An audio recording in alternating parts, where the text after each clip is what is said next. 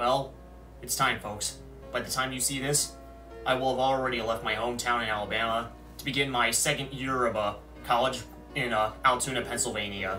Naturally, of course, I will need to put school ahead of YouTube, just like I did last time. I am bound to have a pretty challenging semester ahead of me, so it's understandable that YouTube's going to be put on the back burner until the semester is over, but only for a quick period, though, until I have to do the next one.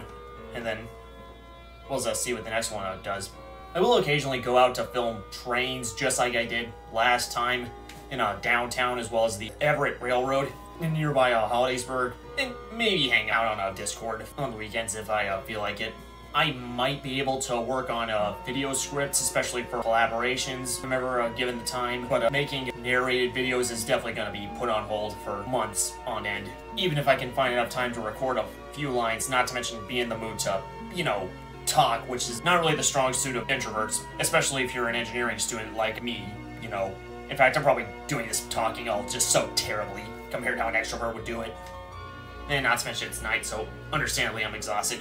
In the meantime, from in between today and my arrival in Altoona, there will be a few little surprises along the way for you. There's another video that mentions them out, and I'll be live streaming them through one of the voice chats of my Discord server using my old iPhone, and not this camera, which is my new iPhone.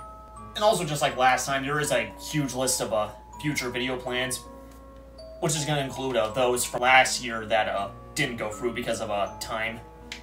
As well, just to remind all my audiences of just what I'm going to be up to, and that I haven't completely given up on YouTube just yet.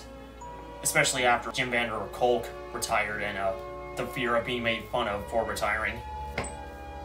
I want to thank you so much for the support my channel has gained, even in these tough times for its own growth. When I was away from the mic, studying my butt off like crazy in a place far from home with no family to keep me company. YouTube will never be a full-time job for me, unlike Darkness the Curse, but more so just a hobby of mine that I do to spread my passion and my knowledge of American railroads and steam locomotives and other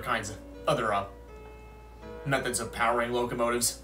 And it's also one that I'm still happy with how positively it has influenced the Railfan community, despite what's been said of me and my rather antisocial mood when it comes to, talk, which is ain't my strong suit. Until then, wish me the best of luck in my continuing of my pursuit of my engineering degree, and I wish you the best of luck of whatever school or job that you might be entering as of the making of this video, or might be sooner, might have even already entered in. And contrary to American college stereotypes, I will make every second of this challenge all the worthwhile in the long term, for both my future life and for you, and my ability to live a normal life, support a normal life, and thus support continuing to do YouTube, and maybe even a family, even if I'm still no good with, talk, because